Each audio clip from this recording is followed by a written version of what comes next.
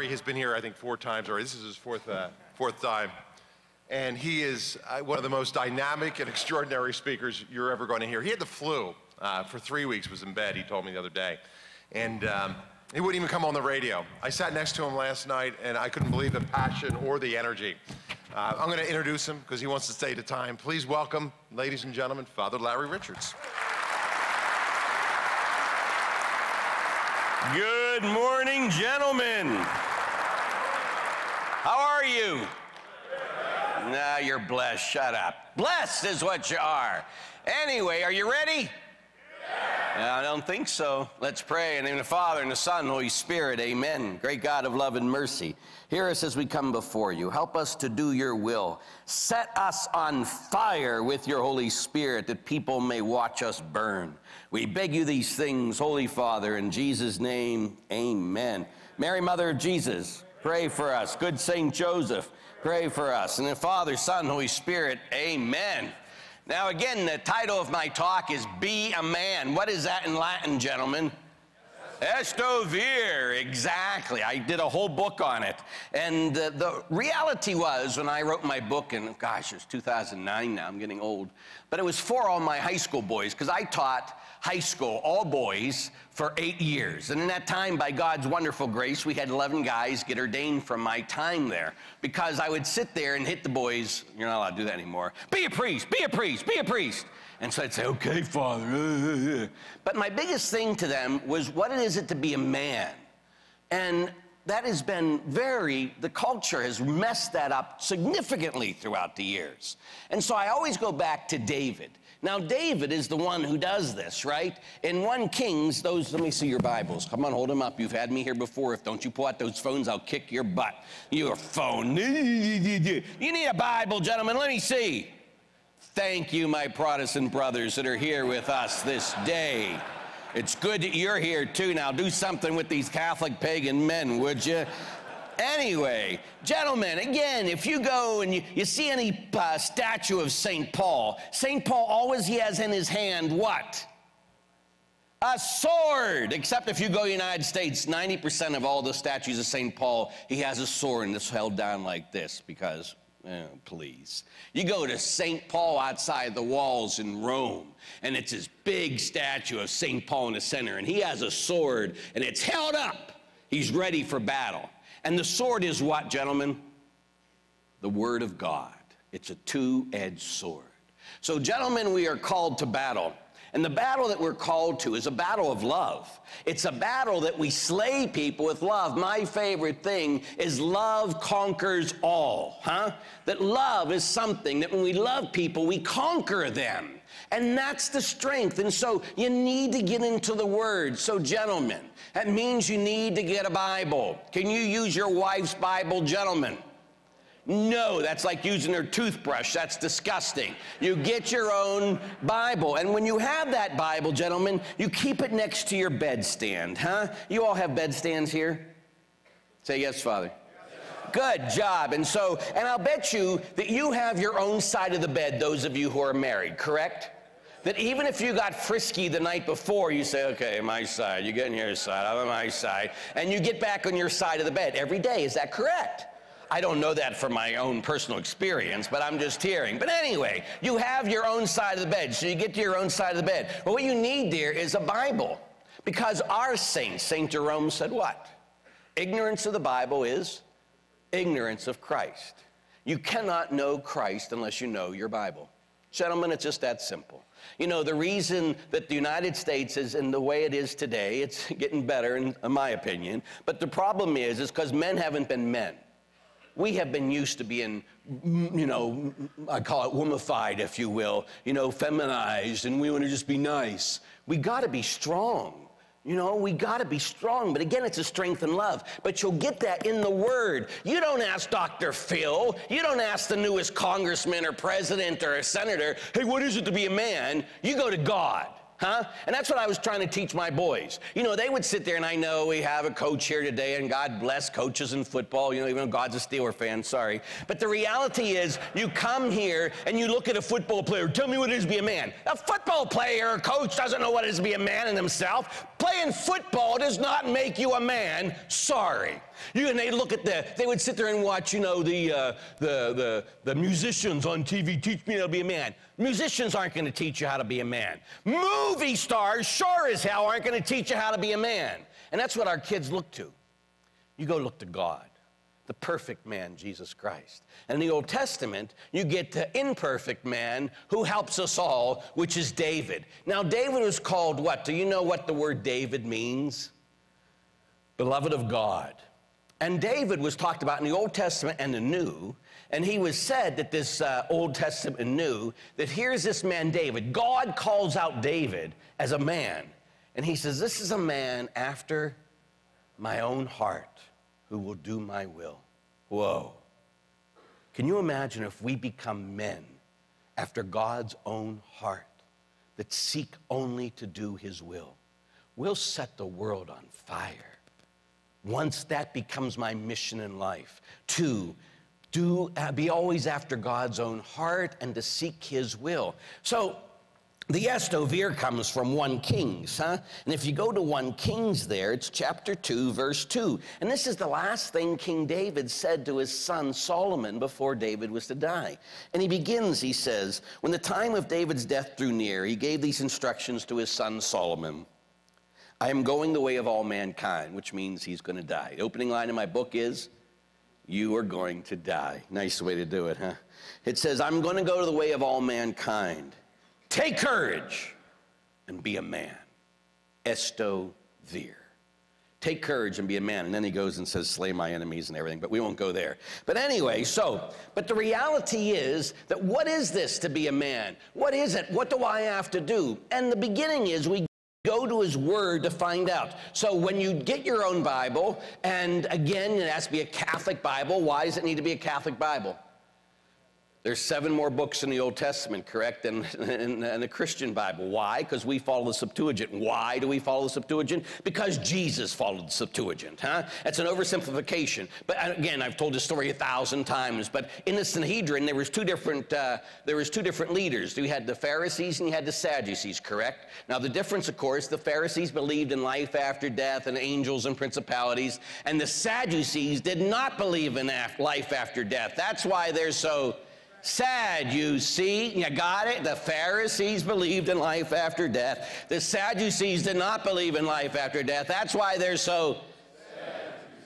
You'll think about that the rest of your life. You will never forget it. You'll go, that is so bad, so stupid, stupid, stupid. But you'll never forget it. That's the point.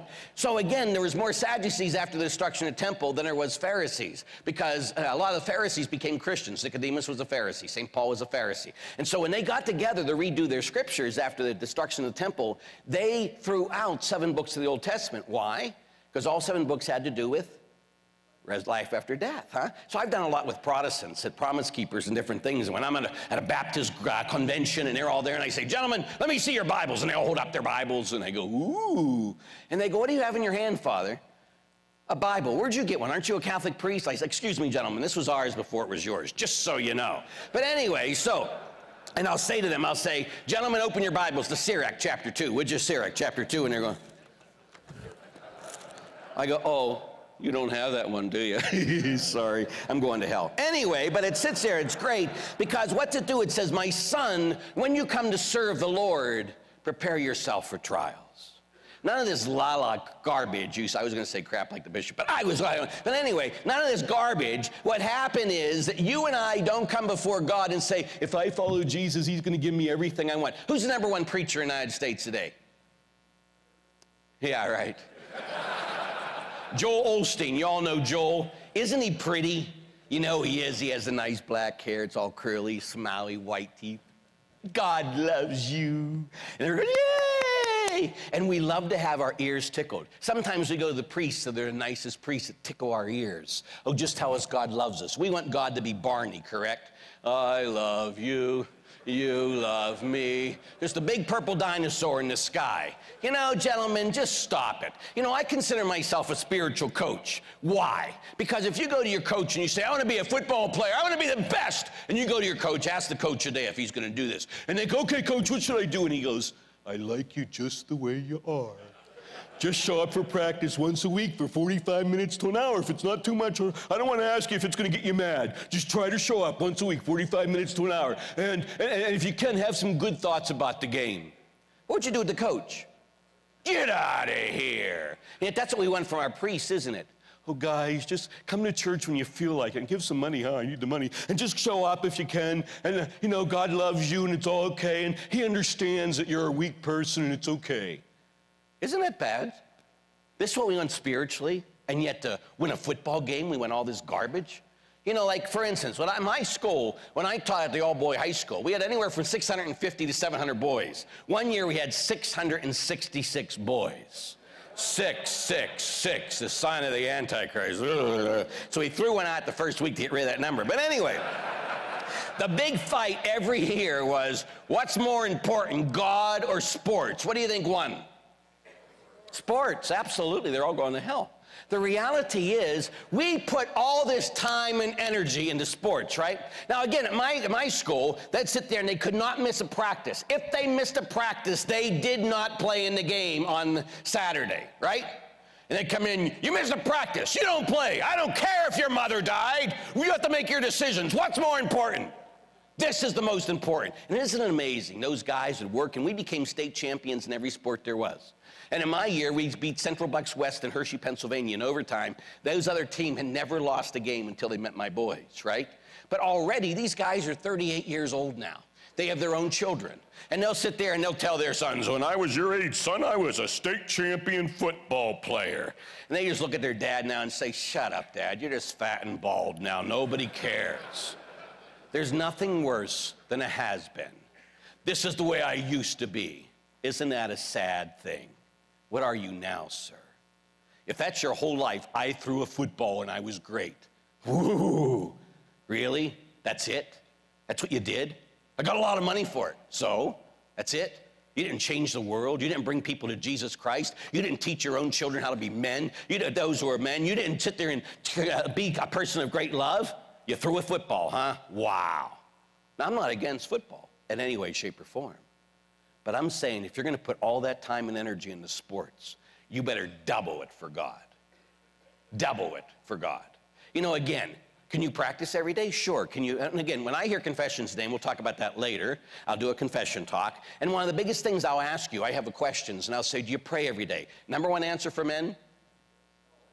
I try.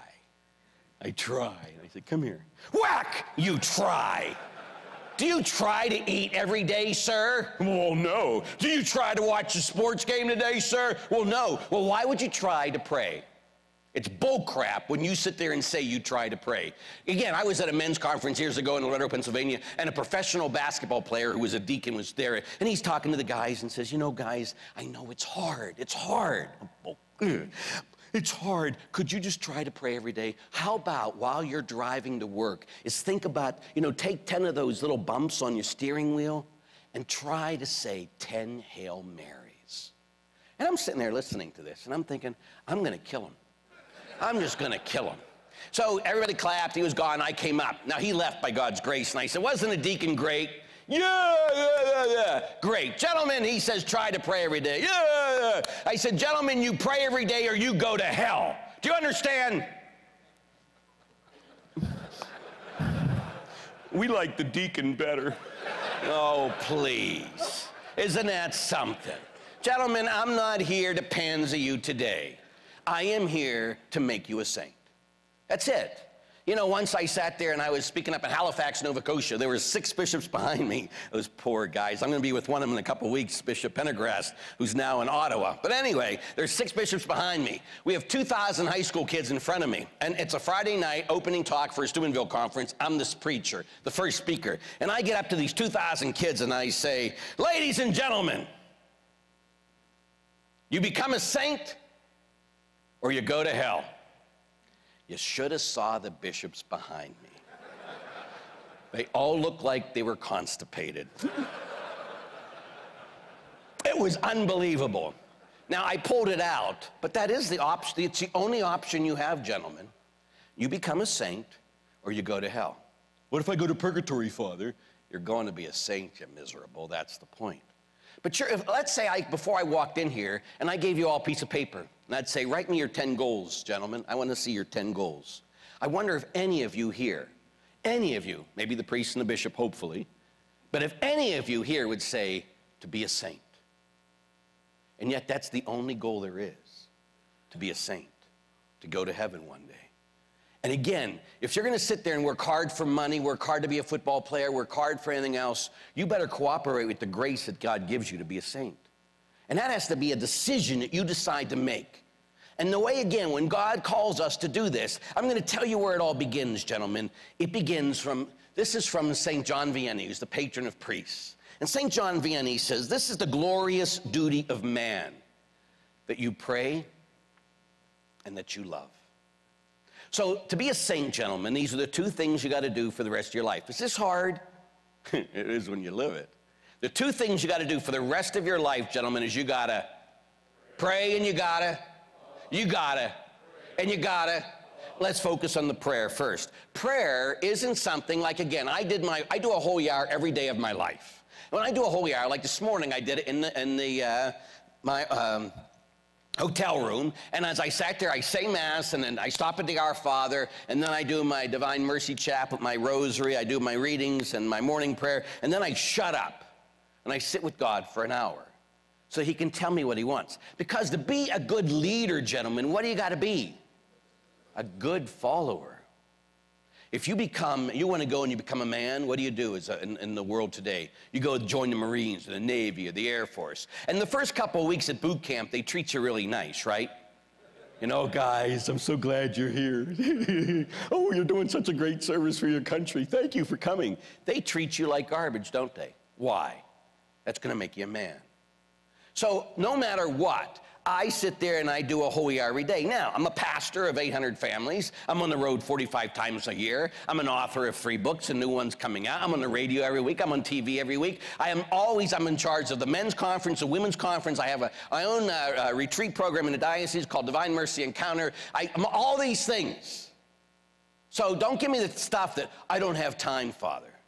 If you don't have time to pray, it's because your priority isn't God, right? Like at my holy hour reality, like I sit there and I tell my people, like in my parish, the men have to do the middle of the night. And sometimes the men fight with me a little bit. I do mine for the parish from 3 to 4 in the morning. I'm there and I say, I don't want women in the middle of the night. I want the men to do it. And the men look at me like, I'm a busy man, Father. Oh, shut up. You're so impressed with yourself. I'm not, gentlemen. If I was to sit there and ask you, Jesus, please, I want you to come and spend an hour with Jesus Christ once a week in the middle of the night. No, Father, I can't. If I give you $1 million, will you do it? Well, sure, Father, I can. Well, that means you do it for money, but you won't do it for Jesus. That shows where your priority is, gentlemen. If someone asks you to pray an hour a week in the middle of the night for a year, and they'd give you $1 million, and say, that's all I have to do. I just have to get up in the middle of the night and 1 hour spend in that chapel. That's it. And you'll give me $1 million? Sure. Okay, I'll do it. I bet you everybody in this room would do it. I would bet you. But for Jesus, to become holy, to pray for your family, to change their lives, oh, I'm very busy, you know. Sure, I get it. Huh? You know, how many of you gentlemen here, if you knew that someone was going to break in your house tonight and rob your family, rape your wife, and kill your children, how many of you would take a bullet to stop them? Wow, great men. Well, the world, the flesh, and the devil's going after your wife and kids every day. And if you're not a man of prayer, you leave them unprotected. And this is an eternal unprotection, gentlemen. You got to sit there. The reason I pray every day is because I'm a pastor. And so what I have to do is I look at the world, the flesh, and the devil every day in my prayer and say, you got to go through me to get to my parish. You gentlemen, when you become men of prayer, and not try, when you do become a man of prayer, you look at the world, the flesh, and the devil every day and you say, you got to go through me to get to my wife and my kids. That's your job. And if you don't do that, you leave them unprotected. So you got to become this man who decides, this is my job to help and to protect my family. spiritually, because the world, the flesh, and the devil is going after them every moment. You do realize, gentlemen, your job as a father and a husband is to get your wife and kids to home, to heaven, right? Those of you who are priests, your job, Father, is to get your congregation to heaven. And you will stand before God for every soul in your parish. And so I do a lot of priest retreats, and not in this diocese, I'm talking about the next thing, but my number one problem with priests is they don't pray. It's different, I'm sure, up here in Green Bay.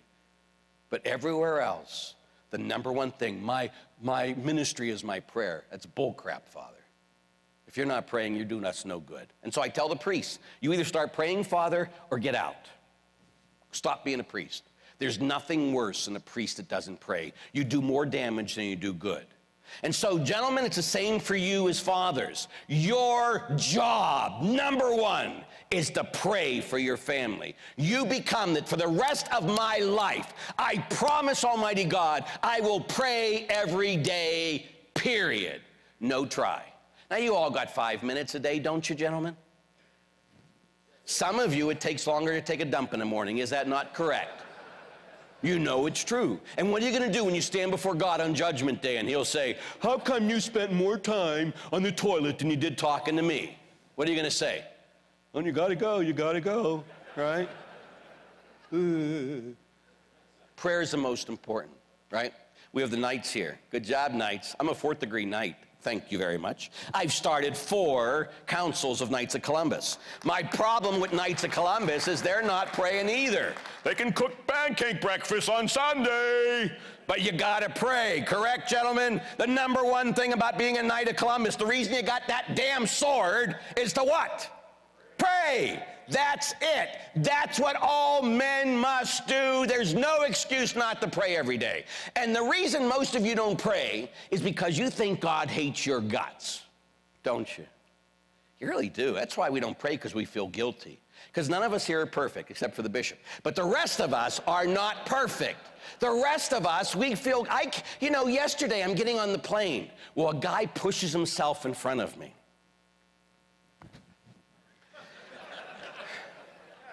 I cannot say in front of the bishop what I called him in full clerics. And I thought I only said it in my head, but it came out of my mouth. And everybody saw this priest who goes around the world preaching, and I called this guy, it begins with an A and ends with an E, hole. And he turned around at me, and I says, you pushed your way in front of us and these people. I have issues, gentlemen. Great issues. And I got on the plane, and the Lord says, if the plane goes down, you're going to hell. I know.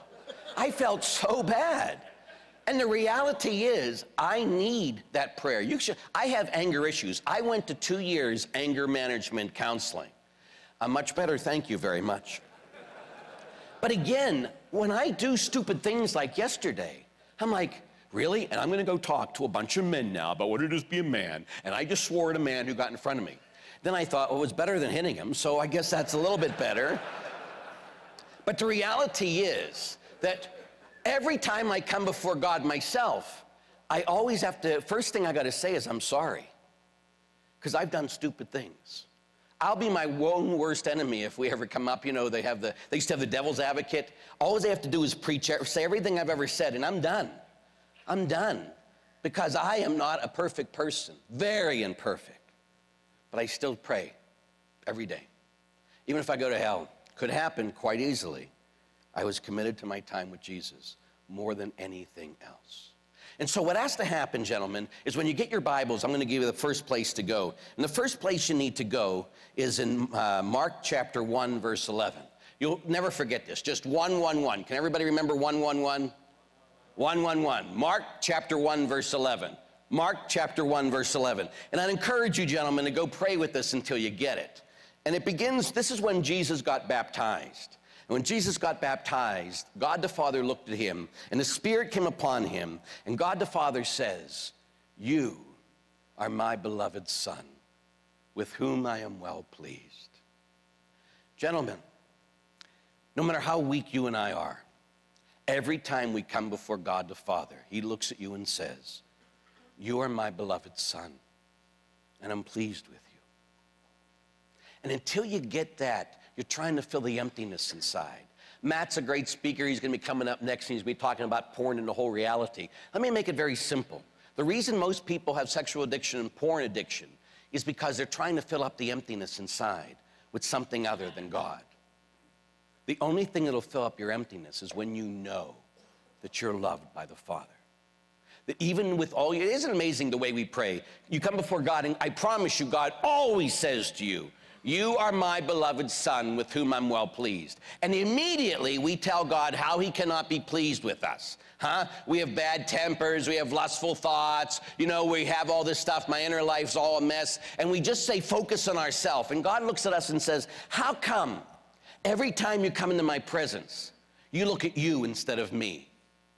How come every time you come into my presence, you're looking at your sinfulness and your past instead of looking at me and my love? That's the problem. The deepest need in everyone's heart, gentlemen, is to be loved. I promise you. I don't care how tough you are. The only thing you want when it comes right down to it is you want to be loved. And you do everything in your power to fill up that emptiness. And so we try sin, we try money, we try prestige, we try power, we try sports, we try lust, we try pornography. Fill it up. But the only thing sin does, gentlemen, is make that hole in your heart bigger. That's all it does. You need to go every day and let that hole in your heart be filled with the love of God. You need to let God love you every day. You need to know that you're a beloved son. Now, being a beloved son, then he's going to challenge you. So what I tell people, this is a great way to pray. It only takes 5 minutes. You all got 5 minutes, correct? Yes. First thing, you sit there and you say, God, I'm sorry. So you need to begin with acknowledging and humbling yourself before God. And you tell him, like last night when I went to pray and this morning, I am so sorry, God. Why? Because I was a bad example. Why? Because I lost my temper. Why? Because I'm sure everybody there said, you should have seen what this priest called this man. It was very bad. I'm sorry. And then you let Jesus forgive you, because the whole reason, gentlemen, that Jesus Christ died on the cross was to take away our sins, correct? The whole reason. It says in Matthew's Gospel, chapter 1, you shall name him Jesus. Why should we call him Jesus? Because he will save his people from their sins. I need a Savior. I need to stop doing my sins too, but I need a Savior. And so we say we're sorry so Jesus can be our Savior. After we say we're sorry to Jesus every day, then we say, Jesus, I surrender my life to you. That means, God, I exist for one reason today, to do your will. People come to me all the time and say, Father, I go, what, I'm having a bad day. I go, oh, did you thank God for your bad day? No. Did you pray the Lord's Prayer this morning? Yes. Did you say, thy will be done? Of course. Well, this is his will. Why didn't you thank him for it? Well, I think what I meant. Exactly. The way we should pray, and I have a whole book coming out. My new book is called Just Live It. It's living the 10 principles of the world's most famous prayer, which is the Lord's Prayer. Because we say it every day, and I don't think 99% of the people know what the heck they're saying. So what we're saying there is we say, God, I want your will more than my next breath. That's what your will be done means. So I exist today, God, to live your will. It doesn't matter what I want. It only matters what you want. And that means he's going to love you. He's going to take care of you. He's going to lift you up. He's going to take care of your family. But you need to surrender to him. So the first thing you do is you say you're sorry. The second thing you do is you say, I surrender. And the third thing you do, gentlemen, and this is what's going to be so hard for most of you. Jesus says you'll never enter the kingdom. You'll never enter the kingdom. You'll never enter the kingdom until you do what? Change and become as a child. Gentlemen, to be a warrior, you need to be a child of God. You need to look at God the Father, or Jesus, and say, Father, hold me. And then you need to surrender yourself into the arms of your Father. And for 3 minutes, you need to let God love you every day. And again, when you know the love of God in your heart, you'll be transformed. You'll be able to deal with anything. If someone told you, one of the great things about the story of St. Francis is a guy came up to him and says, Francis, what if he was hoeing his garden? And he says, Francis, what if someone told you today you'd die in an hour? What would you do? He'd say, I'd keep hoeing my garden. Why? Because he was living in the will of God. And if you and I are in the will of God and we're doing his will and we know that we're loved, that no matter what the world throws at us, it's going to be okay. It's going to be okay, gentlemen. People go crazy about the world today, how bad it is. Well, of course it's bad. But gentlemen, we are the light of the world because of Jesus inside of us, right? Jesus said, you are the light of the world. Now, again, you ever been in a real dark room? No matter how intense the darkness is, if you light a match, shh, the darkness can never overcome the light. The light is always stronger. The problem with too many men is we have been cursors of the darkness. Cursing of the darkness only makes us one with the darkness. We need to be the light in the middle of the darkness. And the darkness will never overcome the light. And you become that light is when you go to pray every day and the Holy Spirit sets you on fire. You know, again, people, when I'm on the road, like this week, I leave here this afternoon, I get home to Pittsburgh, or I get to Pittsburgh tonight at 9:30, get in a car, drive to Erie, I'll be at my parish about midnight tonight. I'll have 2 of the masses tomorrow, 5:30 in the afternoon tomorrow, I'll get back on a plane, I fly to Jacksonville, Florida, I do a 5-day mission in Jacksonville, Florida all this week, I get in a plane Friday morning in Jacksonville, and I sit there and I fly to Grand Rapids, Michigan, and I will be the keynote in Grand Rapids, Michigan next week at their men's conference. And I'm exhausted. And people say, where do you get your energy? I get it, the Holy Spirit. Every day I pray, surrender to the Holy Spirit. Before I get up here, I talk to the Holy Spirit. And again, very simply, gentlemen, the Holy Spirit sets me on fire. And you come to watch me burn. The darkness can never overcome the light. You want power in your life, gentlemen, you become men of prayer. Don't try, do. The second thing you got to do to be a saint and be a man is you got to, according to St. John Vianney, you got to love. Ha! Now, love, gentlemen, is so different. This is love. Again, we don't learn it today. Most boys never become men in the United States today. Why? Because a boy or a teenager, what am I going to get out of it? It's all about me. When you stop being a boy and become a man, it's all about you. Who's going to love me? Who's going to take care of my needs? Who's going to sit there and fill my emptiness? I want some pleasure and I want it now, right? And most men, if you use artificial birth control, you're not a man, not even close. And some of you have your wives do it. Well, my wife uses it, not me. Shut up. Do you have sex with her? You do it too. And this is why. Because we want to do actions without consequences. That's what high school kids, boys do. Give me the action with no consequences. So a kid comes to me once and he says, Father, there is a mistake. What's the mistake? My girlfriend's pregnant. Oh, son, that wasn't a mistake. Everything worked the way it was supposed to. Huh? You had sex, a baby came. How can you be surprised? Correct? No. That isn't supposed to happen. I want to do the deed, but I don't want a consequence. That's a boy, that's not a man. The thing I used to say to my boys, the best thing I can teach you, gentlemen, is everything you do has a consequence. You know, now in America, you don't have to work, you don't have to even try, and you'll still get money. That's the problem. It isn't making us men. It keeps us adolescents. You do what you do, and there's a consequence for what you do. And gentlemen, this is forever. You do what you do, and there's an eternal consequence for what you do. Heaven or hell. Oh, I don't want a consequence. Sorry. God is a man who teaches you how to be a man. You have eternal consequences. So the first thing that you have to learn, gentlemen, is every day I got to lay down my life for somebody else. I exist today not for me and my pleasure. I exist this day for my wife, for my kids. If I'm not married yet, for my society. As a priest, I lay down my life every day for my parish. But the point of being a man is not what can I get, but what can I give? I will lay down my life for them. And especially when it comes to your family, gentlemen. Again, you need to be able to sit there. And one of the things, you know, I don't want to even talk about this, but, you know, I do a lot of weddings every year. Don't ask me why people ask me. Just who knows why. Anyway, so every time I do a wedding, I always do the same. I do different stuff, but there's always the same thing I always do. So last year, almost 2 years ago, I get a call from one of my kids who was getting married in St. Augustine, Florida. And he was in the Secret Service, one of my boys I taught. And he was going to marry another Secret Service person.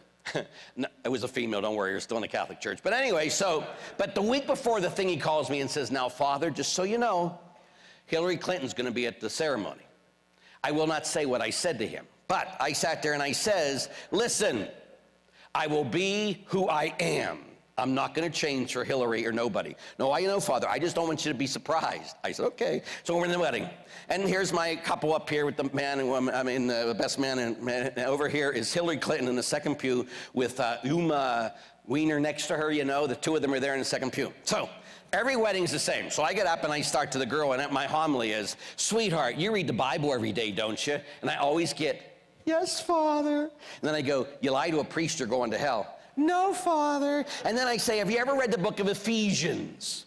No, Father. Well, you know what it says in the book of Ephesians about wives and husbands? I could not look at Hillary as I was saying this. And she says, no, Father. I says, well, this is what it says. It says, wives, be submissive to your husbands.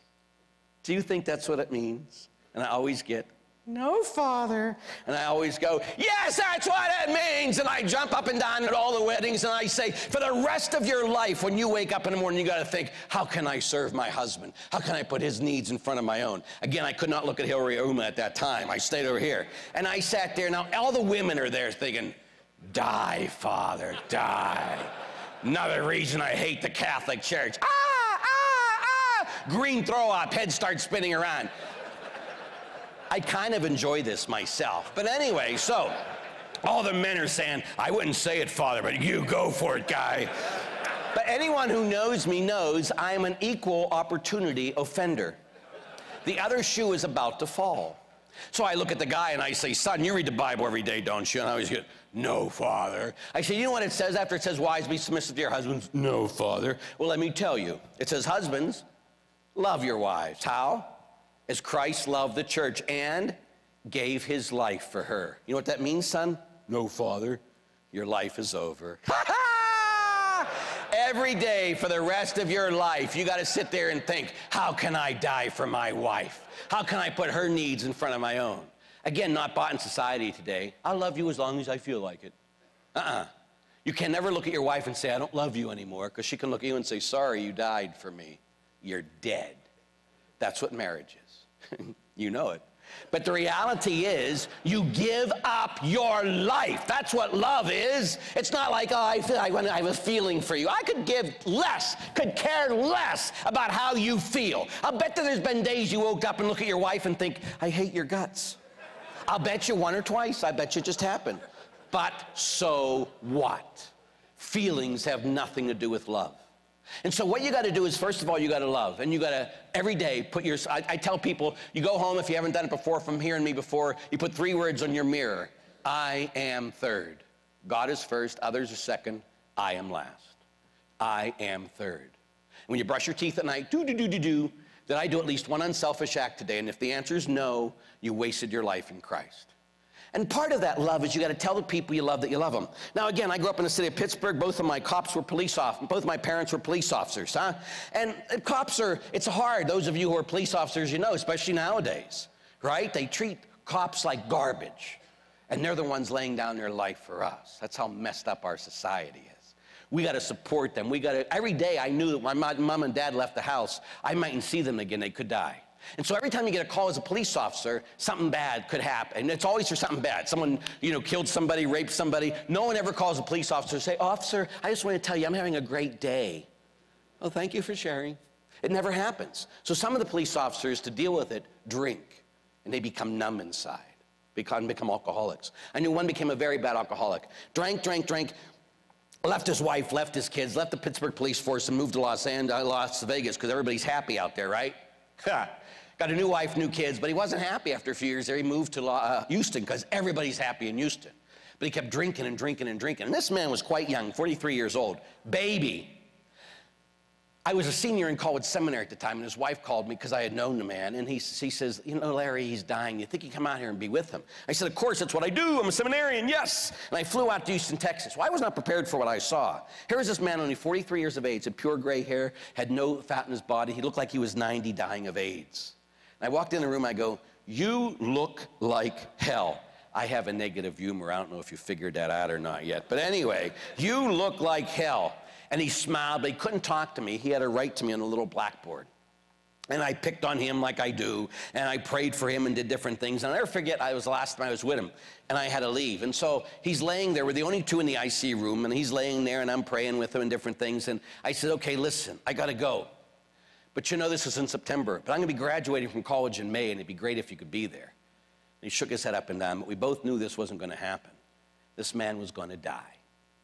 And I said, oh, I'm so holy, you know. I said, oh, I'll pray for you. Oh, it's so holy, priest, religious, look how holy you are. Oh, and I walked out of the room. As I was walking out of the room, I knew it would be the last time I ever saw this man. So I turned around to look at him, and there he is desperately calling me back with his hands. And I'm thinking something's terribly wrong. So I hurry around to the other side of the bed. I go, what's the matter? What's the matter? What can I do for you? And this man grabbed me, and he took me, and he held me so close to himself, and he's hugging me really close to himself. I look up at his face, and I go, yeah, I love you too, Dad. And a little later, my dad died. The only time I ever told my dad that I loved him was on his deathbed. Why? Because he wasn't the type of dad I wanted. He was an alcoholic, and he was a mean alcoholic. And I spent my whole life judging my father instead of loving my father. Huh? Jesus Christ, who we all say we love, and we're his disciples, and we're his followers, great. He only gave us one commandment, only one. What's the only commandment Jesus Christ gave us? Love one another as I have loved you, period. And then he says in John, this is John chapter 13, verse 34. John chapter 13, verse 35 says, this is how all people know you're my disciples, because you love one another, period. So according to Jesus Christ, the way people know that we're his disciple, and you're doing discipleship here in the next couple of years, you're going to be focusing on it, according to our founder, the way people know that you're my disciple is because you're loving one another, period. And then he forbid us to judge. And boy, we Catholics are great judgers, but we're not so great lovers. Especially me.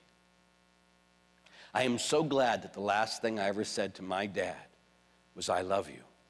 That's what he got to take into eternity. My dad swore he'd never be like his dad. And my dad's dad, my grandfather, was a street bum alcoholic. We'd find my grandfather in the streets in the city of Pittsburgh. We'd have to go pick him up drunk and put him in the car. And my dad said, never will I be like him. He died of the same disease that my grandfather died of. And the reality is, I am so glad that the last thing I said to him was, I love you. Gentlemen, life is too short. You only got one life here. So you got to make a decision. I'm going to give you some homework now. We're going to start with the boys. Boys, I want you to write 2 letters before you go to bed tonight. One to your mother and one to your father. And I want you to tell them that you love them. You got it? You can't say, dear Dad, I love you, man, Joe. Shut up. You write him a letter, okay? Fathers, if you have 10 children, it's going to be a long night. I want you to write to every one of your children. I want you to tell them that you love them and why. And this isn't your time to judge them. Stop it. I wish you'd go to church. Some of your kids don't go to church because of you. Do you know that? You got to love them into the church. Judging them into the church will not work. I've been ordained 28 years. I promise you it doesn't work. I've tried. You love them into the church. So you tell them the same thing God the Father looks at you and says every time you pray. You are my beloved son. You are my beloved daughter. And I'm pleased with you. Stop judging them. And this is the way I want you to write these letters. As if tonight, midnight, you or they would be dead. What if this is the last thing they ever got from you? What would it say? That's how you write the letters. And then what you got to do is you got to tell the people you love that you love them. How often? Every day. For some of you, this is going to kill you, right? You know, you say, Father, I heard people, Father, I'm German. Germans don't do that. Or Father, I'm Italian. We do it all the time. I love you, I love you, I love you. Or Father, I'm Irish. We do it when we're drunk. You don't let your culture determine your faith. Your faith determines your culture. And I know half of you are looking at me and say, shut up, Father. Who the hell are you? I'm nobody. I leave here. You'll never see me again. Some of you will see me a lot. But you know, I'm coming back for ordinations. But what happens is, I'll promise you, if you sit there and do this, you're not going to be on your deathbed saying, I can't believe I told my wife and my kids that I loved them every day. Stupid, stupid, stupid. That'll never happen. But if you don't, I promise you, on your deathbed, as you're saying your last breath, you'll regret your miserable life. You'll sit there and say, how come I couldn't tell my wife and my kids that I love them? Why was I so afraid? Why was I so proud? And you'll regret your life that was worth nothing because you couldn't even tell your wife and kids that you loved them every day. What a waste of a life. What a waste of a man. So gentlemen, esto vir. Be men. Decide you're going to pray every day. Decide you're going to be a man of love. You'll lay down your life for your wife and your kids. You'll tell them that you love them no matter what, and you'll change the world. You got it? Get it? Going to do it? That's 44 minutes and 48 seconds. The Lord be with you. May Almighty God bless, keep, and protect you. He who is Father and Son and Holy Spirit. Amen. Thank you, gentlemen.